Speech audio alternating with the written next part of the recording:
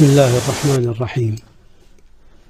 الحمد لله رب العالمين، والصلاة والسلام على سيد المرسلين وإمام المتقين سيدنا محمد وعلى آله وصحبه أجمعين ومن دعا بدعوته إلى يوم الدين، وبعد.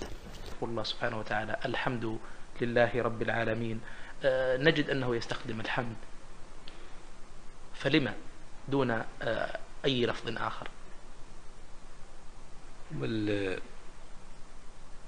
أهل اللغة يفرقون بين الحمد والمدح وبين الحمد والشكر. جميل. يفرقون. نعم. يقولون الحمد مختص بالعقلاء بالأحياء، المدح لا، قد تمدح غير العاقل وقد تمدح الجماد. يعني مثلا أنت تمدح لؤلؤة، نعم، تمدح حصان، تمدح شيء، يعني نوع من الثناء يعني عليه. ثناء. الحمد لا، الحمد لا يمكن أن ينسب إلا لعاقل. لا لعاقل. فإذا يعني عندما قال الحمد معناه أنه لا ينسب إلى عاقل. هذا أمر. هذا كلمة الفرق بين المدح والحمد. فإذا هو لم اختار الحمد على المدح. نعم. ثم يأتي بين الحمد والشكر. نعم. الشكر يكون إذا أسدى إليك أحد نعمة، الشكر تشكره عليها. نعم. الحمد لا، ليس بالضرورة تشكره سواء أسدى إليك نعمة أم هو يستحقها بذاته أو بصفاته. نعم. ممكن يعني ليس بالضرورة أن يسدي إليك فتشكر. ولذلك عندما ربنا يذكر النعم يذكر الشكر، قل أفلا يشكرون جعل لكم السمع والأبصار قليلا ما تشكرون أو شيء من هذا يذكر. إذن الحمد هو أعم من الشكر، لأن الشكر يختص بالنعم. بالنعم، هذا عام. يعني ربنا سبحانه وتعالى يحمد على كل حال. يحمد سواء هو مستحق للحمد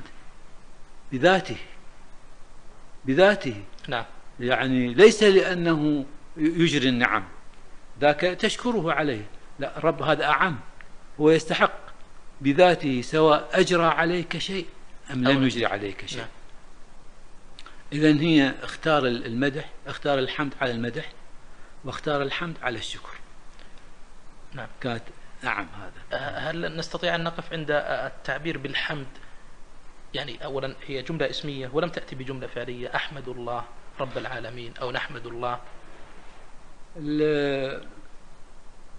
احنا يعني القاعدة، أولا القاعدة العامة التي تفرق بين الاسمية والفعلية كقاعدة عامة هي مرت بنا. نعم. قلنا أن الحمد أثبت، هذا أمر لأنها جملة اسمية. لكن هنالك أمر آخر. نعم. حقيقة أنت يعني إما تقول أحمد أو نحمد. نعم. هكذا. أولا إذا ذكرت فعل فالفعل يكون مختص بفاعل معين أو بزمن معين. لابد. يعني تقول أحمد يعني أنت تحمد، نحمد يعني المتكلمين يحمدون. إذن اختص بفاعل معين، فاعل. وهذا إما تقول حمدت فيكون ماضي، أو تقول نحمد حال واستقبال. إذن الفعل هو يكون مختصا بفاعل معين وبزمن معين. المصدر هو مطلق من الفاعل ومطلق من الزمن، غير مقيد لا بفاعل معين ولا بزمن معين. إذن فلو قلنا أحمد الله أو نحمد الله لتعلقنا بزمن وبفاعل، فأصبح يعني محدودا مقيد. أما الحمد بالمصدر مطلق، فكأن الحمد المطلق لله سبحانه وتعالى، سواء كان هنالك من يحمده أم لم يكن. هو الحمد لله سواء حمده يعني قبل الخلق والحمد له، وبعد الخلق والحمد له. إذن لا زمان محدد، ليس هنالك، هو مطلق. نعم. زمنه مطلق غير مقيد بزمن ولا مقيد بمن يحمد بفاعل معين. يعني إذا قلت أحمد أنت الذي تحمد، فإذا ذهبت أنت ذهب حمدك، وإذا قلت نحمد فأنتم تحمدون، فإذا ذهبتم ذهب حمدكم. وهذا نأخذه من التعبير بالجملة الاسمية أو بالحمد والابتعاد عن الجملة الفعلية. بالفعل الذي هو مقيد بالزمن والفاعل. والاسم هو مطلق، المصدر مطلق من الزمن ومطلق من الفاعل. إذن هو قبل حمد الحامدين وبعد حمد الحامدين هو له الحمد، فله الحمد مطلقا. هذا أمر. الأمر الآخر أنت تقول أحمد، وأنت لا تستطيع أن تحمد الحمد كله. نعم. تقول أنت جزء. ونحمد، لا تستطيع أن تفعل الحمد كله، بينما الحمد لله جعلته كله له. ثم أيضا هم حتى القدامى قالوا شيء، قالوا إذا قلت أحمد أو نحمد، لو قلت هكذا أحمد أو نحمد قد تكون كاذبا، أنت لست حامدا. نعم. يعني تدعي شيء ولا تفعل، ولذلك يدخله التكذيب. ولذلك ربنا كذب المنافقين، قالوا نشهد إنك لرسول الله، قال والله يعلم إن المنافقين لكاذبون. يعني قد ينسب الإنسان إلى نفسه شيء وهو لا يفعله فيكون صحيح. كاذبا، ليس كذلك؟ ولذلك لم تأتي بالجملة الفعلية. لم تأتي لأن قد يدخلها التكذيب. أما الجملة الاسمية لا يدخل الحمد لله. هو يعني ما قال أنا أحمد، قال الحمد لله، هذه صادقة. يعني مثل لا إله إلا الله ومثل أشهد أن لا إله إلا الله. لا إله إلا الله لا يدخلها تكذيب. لا إله إلا الله هذا صادقة. نعم. لكن أشهد، أنت تشهد أو لا تشهد، هذه خاضعة خاضعة للشخص التصديق والتكذيب. خاضعة. نعم. فالحمد لله لا يدخله تكذيب. فإذا الحمد لله، لاحظ، هو اختار الحمد على المدح، واختارها على الشكر، واختارها على الجملة الفعلية. جاءت جملة اسمية وجاءها مطلقة من كل قيد الزمن وقيد الفاعل، وعرفها بال أيضا. الدالة يعني سواء قلنا عهدية أو استغراقية، فهي تشمل الحالتين، استغراق الحمد كله والحمد المعهود كله. فإذا كله لله سبحانه وتعالى. هذه إضافة إلى أنه يعني اختيار الرفع على النصب، أنه قال هناك قراءة الحمد لله. لا أعلم إن كانت هناك قراءة، قد تكون هناك من يقرأ الحمد لله ممكن، لكن الحمد لله هي أعلى، لأن الحمد لله هي فعلية. الحمد لله فعلية تصبح حمدا لله فعلية، وهي أيضا راح نقدر فعل، التقدير سيكون فعل. فراح يدخل فيها ما قيل في الفعل، جملة فعلية. الحمد لله اسمية. فإذا الحمد لله هي الحمد لله أعلى من الحمد لله، طبعا أعلى من حمدا لله. نعم. ذيك نكرة، هذه فيها الاستغراقية، استغراق الحمد كله. إذن هي أعلى من المدح، وأعلى من الشكر، وأعلى من الفعل. نعم. الحمد، وأعلى من النصب، وأعلى من التنكير. فهي في القمة البيانية إذن في هاتين الكلمتين. وهذه تحتمل أمرين أيضا للعلم. الحمد لله تحتمل إنشاء التعظيم في النفس، يسموه إنشاء. يعني واحد يذكر الله الحمد لله ليس بقصد الإخبار، وإنما بقصد الإنشاء. يعني الإنشاء تعرف الأسلوب، عندنا خبري وعندنا إنشائي. نعم. والإنشائي عندنا طلبي وعندنا غير طلبي. نعم. هذا. فالحمد لله هذه تحتمل الخبر، تخبر أن الحمد لله، وتحتمل إنشاء التعظيم. لاحظ لو قلت إن الحمد لله، يعني لاحظ لا تحتمل إلا الإخبار. نعم. فإذا الحمد لله أولى من إن الحمد لله، لأن هذه جملة خبرية، جملة خبرية، بينما هذه جملة فيها الإنشاء التعظيم وفيها الإخبار، فهي أولى من إن الحمد لله. لاحظ يعني. نعم. كيف يعني. إذن هناك يعني عدد من الفضاءات الموجودة، أو فضاءات كبيرة وكثيرة في هاتين الكلمتين التي تفتتح بهما السورة العظيمة. وليس هذا فقط أيضا يعني نعم.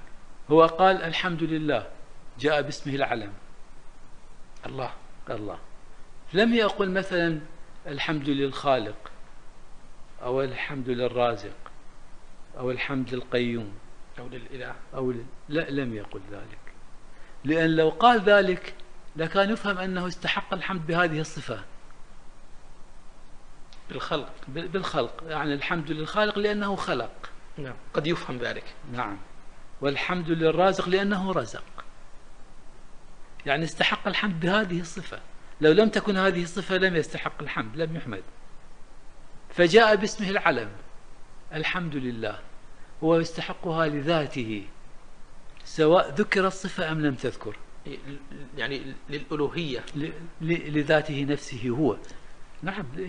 مو هي كلمة الله هي يعني كما على الأكثر، يعني على ما يقول الأكثرون أنها من الإله المعبود. نعم. فإذا هو أيضا يعني هو لم يختار صفة من صفاته حتى لا يكون الحمد مسببا بتلك الصفة. نعم. جميل. وإنما الحمد لذاته هو، وبعدين ذكر صفات أخرى، بعدين ذكر صفات إضافة إلى هذا، وهي ما نأتي إليها الآن عندما قال سبحانه وتعالى رب العالمين. ما الذي نتوقف فيه عند هذه الآية، يعني عند العالمين؟ العالمين هو جمع عالم. نعم. لكن يقولون أنه جمع مذكر سالم. العالمين هو يخص العقلاء أو يغلب العقلاء. الجمع الذي يغلب فيه العقلاء عالمين. نعم. يعني كلمة عالمين إما تخص العقلاء أو الذي يغلب فيه العقلاء. لو قال عوالم لا، وكل عالم يعني الحشرات عالم والطيور عالم. العوالم تشمل هذه كلها، لكن عندما قال عالمين لا يمكن أن نطلق على عالم الحشرات عالمين، وإنما على العقلاء فقط، هو العالم الذي يغلب فيه. نعم. العقلاء. ولذلك لاحظوا ربنا يعني قال وما أرسلناك إلا رحمة للعالمين، لم يبلغ ولم يكلف فيه الحشرات والطيور وما إلى ذلك، يعني ذكر العالم ليكون للعالمين نذيرا، وهو لم ينذر الثقلين يعني. ولم تأتي في القرآن عوالم. لا لم تأتي. نعم. لم تأتي. أستاذي الكريم، في الآية التي تليها يقول الله سبحانه وتعالى الرحمن الرحيم. ما الفارق بين هذين الاسمين وقد جاء على صيغتين مختلفتين؟ والمفسرون طبعا ذهبوا فيها مذاهب شتى، وقسم من قال إحداهما في الدنيا والأخرى في الآخرة، قسم قال إحداهما صفة وقسم قال إحداهما علم، لكن أو إحداهما لعامة الخلق ذكروا والأخرى للمؤمنين. نعم، ذكروا أمور، لكن هنالك أمر. لو عدنا إلى عن القواعد اللغوية في صيغة فعلان وفعيل، فعلان التي جاءت عليها رحمن. نعم. وفعيل الرحيم. نعم. يعني لو عدنا إلى كتب الصرف في بحث الصفة المشبهة، فعلان وفعيل طبعا في الصفة المشبهة. نعم. فعلان يقول لك للأمور الحادثة، للخلو والامتلاء والطارئة، يعني يزول، متجددة يزول. صيغة فعيل للصفات الثابتة أو في الحالات يعني الثابتة هي ثبوت دائم أو التي فيها أقرب إلى الثبوت يعني. نعم. يعني مثلا هم عندما تقول غضبان، الغضب يزول، ولما سكت عن موسى الغضب فرجع موسى إلى قومه غضبان آسفا، ثم قال ولما سكت عن موسى الغضب. هو يزول وهو على وزن فعلان. مثل رحمن. مثل رحمن. أما رحيم عطشان يزول، هذا يشرب ما يزول. ريان يعطش، جوعان، هكذا. هي صيغة فعلان تدل على التجدد والحدوث. ويقولون أيضا الامتلاء، يعني خلو وامتلاء من حيث جوعان، مثل جوعان وشبعان وعطشان وريان. لكن هو إذا اتصف بالوصف يكون للحد الأقصى، يعني غضبان ممتلئ غضبا. يعني أيضا فيها امتلاء بالوصف نفسه. رحيم مثل طويل وقصير وجميل وقبيح وذميم، الدالة على الثبوت أو التحول في الصفات إلى ما يقرب من الثبوت. يعني هنالك ثبوت خلقي، كان تقول طويل أو قصير مثلا أو قبيح أو ذميم، ثبوت خلقي هذا. وفي بالتحول، يعني مثلا يقال كريم أو خطيب مثلا، يعني هذا ممارسة الخطابة يسموه التحول في الصفات. نعم. فأصبح خطيبا. وهكذا مثل عموما مثل فقيه. نعم. يعني هو فاقه أو فقه، فإذا الفقه أصبح سجية وتصير فقيه يعني. لكن الآن يعني في هذا الاستعراض اللغوي كيف ننزلها على هذه الآية؟ هو الآن. فإذا صيغة فعلان تدل على الحدوث والتجدد. نعم. وصيغة فعيل تدل على الثبوت. هذا من حيث الدلالة اللغوية لفعلان وفعيل حتى في عامة الناس. إذن رحمن، لو ربنا يعني أراد أن يعني يبصرنا ويعلمنا أنه لو قال رحيم فقط، أولا لو قال رحيم يعني على العرب كيف يفهمون. لو قال رحيم هو تدل على الثبوت، لكن الثبوت قد يفارق الشخص، يطرأ عليه ما يعني يزيل عنه هذا الأمر. نعم. يعني مثل كريم ومثل بخيل، خطيب وغيره. مثل خطيب أشياء أخرى. الخطيب يأتي أحيانا وهو لا يخطب، نعم. لا يخطب. وكذلك الكريم والحليم كذلك يحصل هذا الشيء، يصير مفارقة. ولو قال غضبان هذا لو قال يعني رحمن ستزول هذه، مثل غضبان، مثل حالة يعني، ثم ستزول تتجدد تذهب، مثل جوعان وعطشان. فأراد ربنا أن يجمع الصفتين، قال يعني صفته العامة هي الثبوت. نعم. صفته العامة هي الرحمة. نعم. والمتجددة هي الرحمة. يعني إذن الرحمة لا تفارقه سبحانه، كأنه الشمل كل لحظات الإنسان كل اللحظات كله ربنا، كله رحمة. يعني الحالة الثابتة والمتجددة هي الرحمة. إذن لذلك ورحمتي وسعت كل شيء، كتب على نفسه الرحمة. هذا فجمع هذا جمع، صار اتساع في المعنى وإزالة يعني أي شيء في الذهن من ذهن العربي الذي كان يفهم اللغة ويعرفها. نعم. ويعقل هذه المعاني. يعقل هذه المعاني. لا يعقل مسألة الآخرة وغير الآخرة. العربي نعم. أصلا ينكر الآخرة. قالوا ما الساعة؟ ندلكم على رجل ينبئكم إذا مزقتم كل مزقناكم في خلق جديد. ينكروها عن مسألة هذه من تفسيرات المفسرين.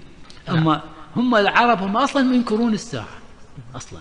لكن هذا السياق يفهم، هذا هم يفهمون هذا الأمر من يعني منطلق اللغة. اللغة احنا تلاحظ يعني نحن الآن ما أدري لا أعلم، لكن في العراق مثلا عندنا يمكن قد يكون في أيضا عندكم، نحن نستعمل صيغة فعيل للثبوت ونستعمل صيغة فعلان للتجدد. يعني مثلا نقول فلان أنت ضعفان، يعني أصبح قل لا هو من الأول ضعيف. نعم. لاحظ نقول له هو من الأول ضعيف. يعني معنى والأول يريد أن يخبر عن حالة كأنما حالة طارئة عليه. فلان ضعف، فلان طولان، لا قل هو طويل. لاحظ يقول هو طويل يعني هو هاي صفة ثابتة، ولا ليست حالة طارئة عليه. رب العالمين هو الرب الذي يربهم ويهديهم ويرشدهم ويحفظهم، لأن الرب هو المربي والمالك والمرشد والموجه كذا كلها، وهو يرحمهم، وهو المحمود في ربوبيته لهم والمحمود في رحمته لهم. لأن أحيانا الرحمة قد لا تكون محمودة، إذا لم تكن الرحمة في مكانها ليست محمودة. ولذلك هو المحمود في ربوبيته والمحمود في رحمته. نعم سبحانه وتعالى في ذاته وفي صفاته. في الآية التي تليها يقول الله سبحانه وتعالى مالك يوم الدين. السؤال: لما خص الله الملك بيوم الدين ولم يذكر الدنيا؟ هو يوم الدين، هو الدين معناه من معانيه الجزاء، من معاني الدين الجزاء. نعم. فالذي يملك أيام الجزاء هو مالك أيام العمل، يعني بشكل طبيعي. وإذا مالك يوم الدين لماذا ليجازيهم؟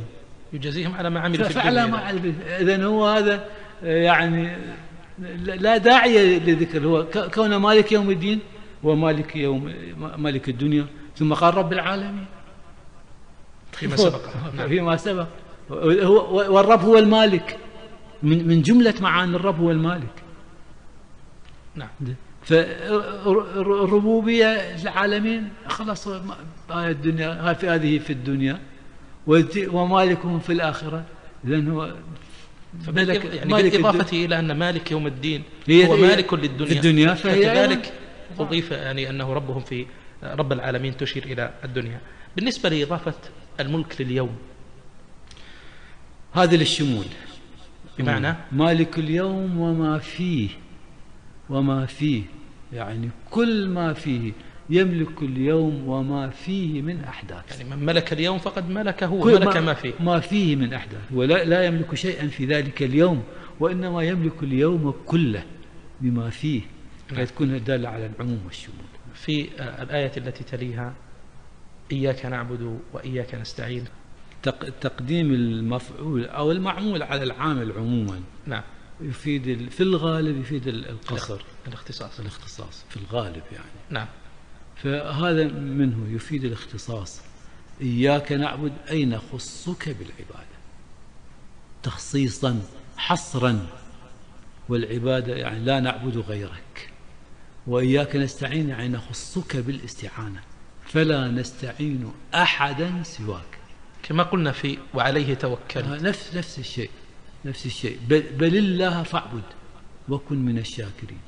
بل الله فاعبد. ألفاظ في العقيدة لا تصرف إلا لله، العبادة والاستعانة والتوكل.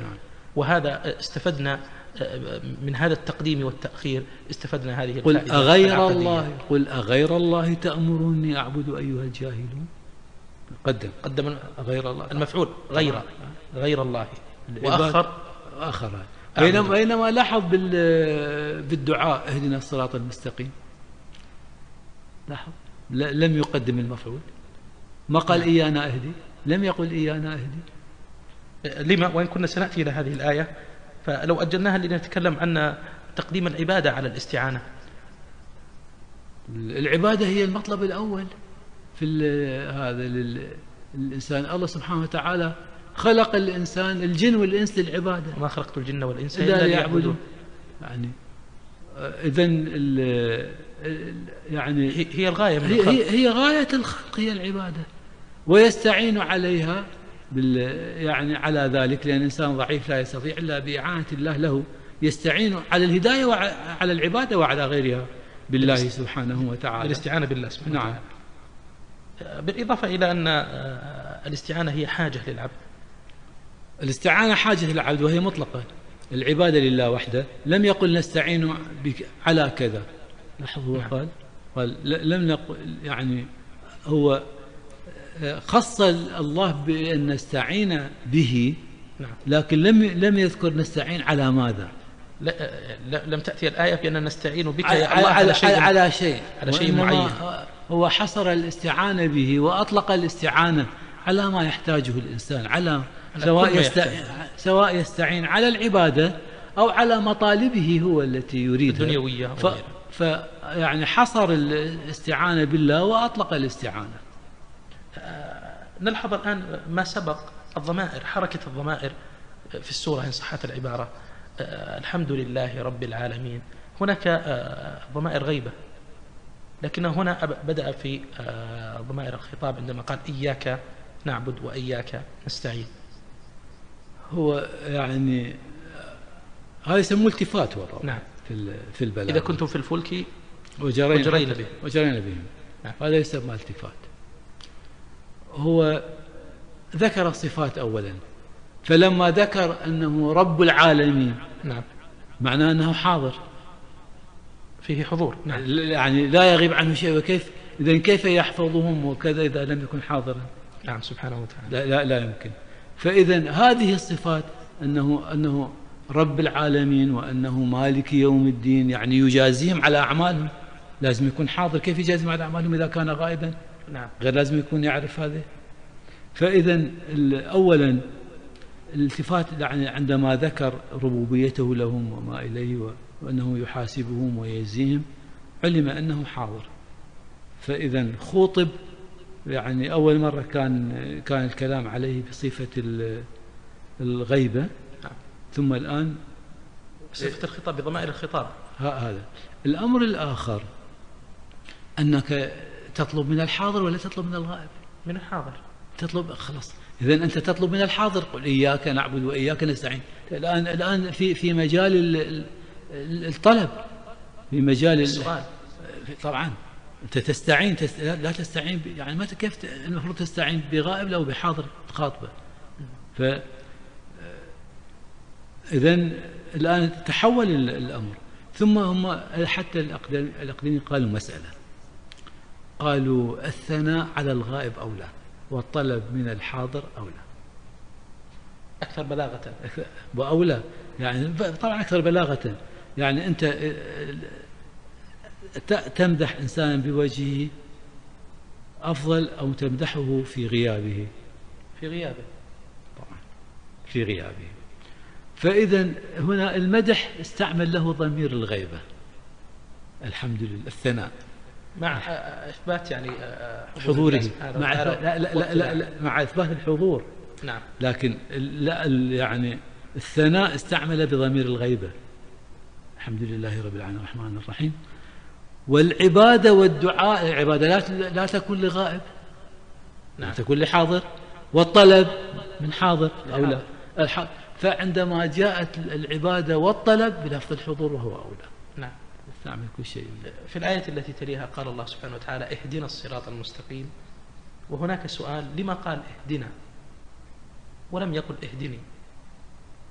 والسؤال الذي ذكرناه قبل قليل في إياك نعبد قال إياك نعبد ولم يقل إياك يعني أو اهدني، إيانا اهدي أو إيانا اهدي.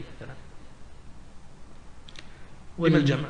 هو أولا قبل هذا حقيقة هو طلب الهداية ناسب الرب، يعني عندما قال الحمد لله رب العالمين، لأن أولى مهمات الرب هو الإرشاد والتوجيه. نعم. الرب هو المربي والمرشد والموجه، فناسب الهداية مع الرب، مع ذكر الرب. ولذلك نلاحظ في القرآن الكريم كثير ما تقترن الهداية مع الرب، إن معي ربي سيهدين.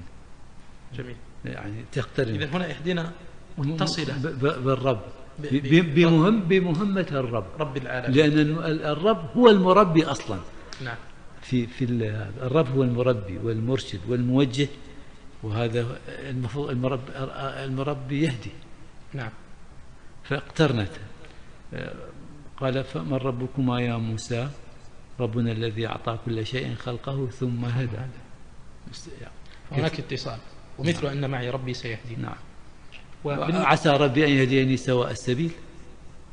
يعني إذن الاقتران الرب بالهداية هذا اقتران يعني مضطرد، يعني اقتران يعني مناسب جدا وبليغ جدا، اختيار وضع هنا الهداية مع ذكر الرب. نعم. جميل. هذا أمر. وبالنسبة وأيضا حتى مع الرحمن الرحيم، ليس يعني من رحمتين ترك الناس ضالين لا يعلمون كيف يتجهون ولا كيف يسيرون. أيضا متناسب طلب الهداية مع أنه رحمن رحيم، من رحمته بخلقه، من رحمته أن يهديهم. هذا أيضا مناسب لهذا. تبقى اهدنا أنها لم تأتي على سبيل القصر والاختصاص. لا يصح، لا يجوز أن تدعو لنفسك بالهداية وحدها، أن تقصر الهداية عليك. لا يصح أن تقول إياي أهدي، تتخصه بالعبادة. لكن يعني يصير تقول اللهم اهديني ولا تهدي أحدا سواي، يصير اللهم ارزقني ولا ترزق أحدا سواي. لا يصح. لا يجوز هذا الشيء. لكن العبادة والاستعانة هي خاصة بالله، تصرف لله. يعني لا يصح أن تقول إياي أهدي. جميل. يعني معناه خصني لا تهدي أحدا. كيف؟ مثل الأعرابي الذي قال اللهم ارحمني وارحم محمدا ولا ترحم أحدا سوانا. يعني لا يصح. قال إنك حجرت واسع. لا يصح هذا الشيء. فإذا لا يصح القصر، لا يصح، لا يجوز. فإذا وطلب الهداية لك أن تطلب اللهم ارزقني واهدني وعافني، لكن لا يصح أن تقصد ذلك عليك. أما السؤال أنه لماذا لم يقل اهدني، هو أراد أولا الإسلام دين جماعي، طلب الهداية له ولغيره، وهذا من باب أن يحب لأخيه ما يحب لنفسه. مجموعة. نعم جميل. يعني لا أن يطلب هداية له، وإنما له ولغيره. والإسلام هو دين جماعي. هذه تقال، يعني هذه سورة الفاتحة تقال في الصلاة، والصلاة يعني فيها مظاهر الجماعة والدعوة إلى الجماعة والتأمين، وصلاة الجماعة تعدل صلاة الفرد ب27 درجة، يعني صلاة الجماعة أفضل من صلاة الفرد في يعني. والتأمين مثل ما كما تقول، يعني يقولون آمين يعني كلهم. فإذا ثم مظاهر الجماعة في الإسلام، الحج هو مظهر جماعي، صلاة الجمعة مظهر جماعي، الأعياد وغيرها مظهر جماعي. الصيام يصوم المسلمون في يوم واحد ويفطرون في يوم واحد، في محدد، مظهر من مظاهر الجماعة. ثم السلوك، أنت اهدنا الصراط المستقيم، أنك عندما تسلك وحدك تستوحش، لكن إذا كان معك سالكون تستأنس. صحيح. فيعني من كل ناحية وضمير الجماعة هو الأنسب. وبالنسبة أستاذي الكريم لقوله الصراط، لما لم يقل السبيل، سيما وهي توجد في القرآن؟ الصراط هو أوسع الطرق. الصراط أوسع الطرق. نعم، وأشملها. كيف أشملها؟ يعني هو الذي تؤدي إليه السبل، والواسع نعم. هو أوسعها. هو كلمة صراط كما يقول قسم من اللغويين من سرط الدلع، من البلع. نعم، سرط الشيء لأنه يسترط السابلة، أي كل ما مر فيه يشملهم كلهم. ثم أصلا هي صيغة الصراط على صيغة فعال، صيغة فعال من صيغ الآلة الدالة على الاشتمال أصلا، كالشداد والرباط والحزام. كأنه لا يضيق بمن سار فيه. لا يضيق، يشملهم كلهم. نعم. دل على الشمول. فهي يعني الكلمة نفسها إذا كانت منصرطة، نعم. والصيغة على فعال، والتعريف أيضا على هذا أمر آخر. التعريف الصراط، وبعدين وصفه بالاستقامة، وبعدين فيما بعد، كل هذا يدل على أنه أوسع السبل، وأنه صراط واحد. كونه صراطا واحدا نأخذه من كونه يوصف بالصراط واحد في القرآن هو كلمة صراط واحد دائما. نأخذه من التعريف أو كذا أو كيف؟ الصراط هو أولا كونه أوسع السبل، كأنه الأوسع الطرق، وأنه الذي تؤدي إليه الطرق. نعم. هذا أمر. ولكونه على صيغة فعال الدالة على الاشتمال، ولكونه معرفا وموصوفا بالاستقامة، ولا يكون بين نقطتين أكثر من مستقيم واحد. نعم. فكل هذا تدل على أنه واحد. والاستقامة وصف الصراط بأنه مستقيم تدل على أنه واحد، وأن وهو أقصر الطرق الموصلة إلى الحق، كونه مستقيم. طبعا لأن الطريق المستقيم هو أقصر الطرق بين نقطتين، فهو أقصر الطرق وأيسرها. كيف نصل بين هذه الآية أستاذ الكريم وقوله وأن هذا صراطي مستقيما فاتبعوه ولا تتبعوا السبل؟ السبل هو الطرق الجزئية الفرعية التي تأخذ بنيات الطريق هنا وهناك، هذا السبل. نعم. وصراطه واحد يوصل إليه، فإن خرجت عنه تهتفي سبل متفرقة متشعبة. دخلت في هذه السبل. نعم دخلت. هذا هو الصراط واحد، ليس هنالك أكثر من، ليس هنالك غيره، ليس هنالك صراط آخر. هذا الصراط يؤدي إلى الله سبحانه وتعالى، ليس هنالك أكثر من، هنالك سبل خير. نعم. هي سبل الخير المتفرقة. قال تعالى يهدي به الله من اتبع رضوانه سبل السلام، السبل يجمعها توصل للصراط. هذه السبل توصل إلى الصراط الواسع، قال إن ربي على صراط مستقيم. نعم. في الآية التي تليها اهدنا الصراط المستقيم صراط الذين أنعمت عليهم، لما جعل أهل الحق في فريق واحد وغيرهم يعني طوائف فريقين هنا غير المغضوب عليهم ولا الضالين؟ هو يعني صراط الذين أنعمت عليهم، يعني هل هي متصلة بمسألة الصراط أنه واحد وبالتالي أهل الحق في جماعة واحدة وغيره؟ أهل الحق هم الذين هداهم رب العالمين إلى هذا الصراط مستقيم، هم جماعة واحدة نزل عليهم يعني من مشكاة واحدة. نعم. الآخرين المغضوب عليهم والضالين هم أظن كما يمكن يقولون أهل الكفر فريقين، يعني هو ذكر الآن ناس المغضوب عليهم وهم الذين عرفوا الحق وحادوا عنه، وبين الضالين الذين ضلوا عن الطريق. ولا يخرج أهل الكفر أو والباطل عن هذين الفريقين، إما أن يكون عرف الحق وحاد عنه فهو مغضوب معاند فهو مغضوب عليه، وإما لم يعرفه فهو ضال. وكل الخلق الذين غير المنعم عليهم لم يعرفوا حتى وإن عمل. لا، لأن الضلال لا يخرجه من العقوبة. قل هل ننبئكم بالأخسرين أعمالا الذين ضل سعيهم في الحياة الدنيا. أنا أقول الضالين ضلالهم متحقق حتى وإن عملوا ما داموا يعملون دون علم. خلاص، هو لازم يكون هذا العمل لازم يتصف بأمرين: الصواب والإخلاص. لازم أمرين.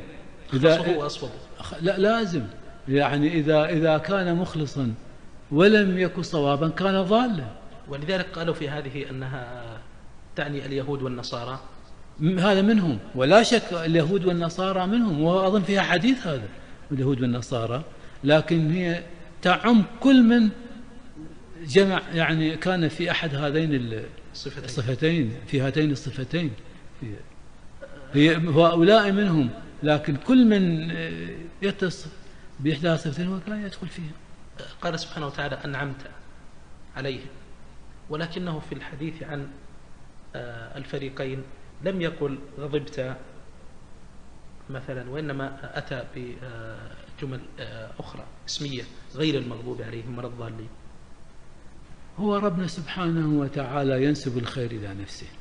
نعم، ربنا يعني لو هذا خط عام أيضا في القرآن الكريم: وأنا لا ندري أشر أريد بمن في الأرض أم أراد بهم ربهم رشدا. نعم. ولذلك النعمة هو ينسبها إليه. قال قد أنعم الله علي إن لم أكن معهم شهيدا صراط الذين أنعمت عليهم. إذن فمن غير المناسب لا، ما يقول أنعم عليهم، كما أنه من غير المناسب وغير اللائق أن تنسب الصفات الأخرى لله سبحانه وتعالى. أولا المغضوب عليهم من الله ومن غيرهم. جميل. يعني من يغضب لله هو أيضا يغضب عليهم. يعني ربنا قد يقول غضب الله عليهم في سياقات أخرى. نعم. ممكن يقول غضب الله عليهم مجازاة وعقوبة، لأن العقوبة قد تكون من الخير العام، لأن ليس من الخير العام أن تدع الشخص يعيث ويعبث ويفعل ما يشاء من دون عقوبة. من الخير العام أيضا أن يعاقب ربنا من يستحق العقوبة من يؤذي الآخرين، هذا من الخير العام أيضا. جميل. لكن هنا لم يقل، هنا أصبح الغضب يعني ليس فقط من الله سبحانه وتعالى، وإنما من يغضب لغضبه. النعمة من الله، وما بكم من نعمة فمن الله. النعمة من الله، يعني لمن يرجو لله وقارا فيغضب. فهنالك من يغضب لغضب الله. نعم. أيضا إذن كلمة المغضوب عليهم يعني أولا هنا في مقام النعمة، فقال أنعمت عليهم، لا يناسب ذكر الغضب هنا في مقام النعمة. نعم. ثم هذه لا تختص بالله سبحانه وتعالى، وإنما مغضوب عليهم ممن يغضب لله، كل من يغضب الله في السماوات والأرض. جميل. يعني الملائكة يغضبون لغضب الله، والناس المؤمنين يغضبون لغضب الله. جميل. أستاذي الكريم، السؤال الأخير في سورة الفاتحة، الله سبحانه وتعالى يقول غير المغضوب عليهم ولا الضالين. في كلامنا العادي نقول غير مثلا غير المغضوب عليهم والضالين فنعطف، فلما دخول اللام هنا؟ لا يعني لا تقصد النافية. لا، هنا أراد يعني أن يبين يعني لو قال غير المغضوب عليهم والضالين كان طلب المباينة ممن جمع الصفتين. نعم. فلو يعني المغضوب عليهم وحدهم كان لا يدخلون في هذا المباينة، أو لو ذكر أو يعني لو اتبع صراط الضالين وحدهم لا يدخلون في المباينة. لا، هو أراد يعني المباينة من الفريقين، لأن لو حدث لا كان يحتمل الجمع، إرادة الجمع دون الافتراق. نعم. يعني مثلا عندما تقول لا تأكل كذا وكذا، محتمل النفي عن الجمع، لكن يقول لك لا تأكل كذا ولا كذا، يعني أنت نهيت عنها مجتمعين أو مفترقين. فإذا هو هنا يعني نهى عن كل صنف ليس على إرادة الاجتماع، سواء اجتمع أم تفرق، فهما فيهما مرحلة نهي أو تفرق فالنهي مستمر. أشعر أنني أطلت على أستاذنا الكريم والكبير الدكتور فاضل بن صالح السامرائي. دكتور فاضل، شكرا لك وأهلا بك. شكرا جزيلا.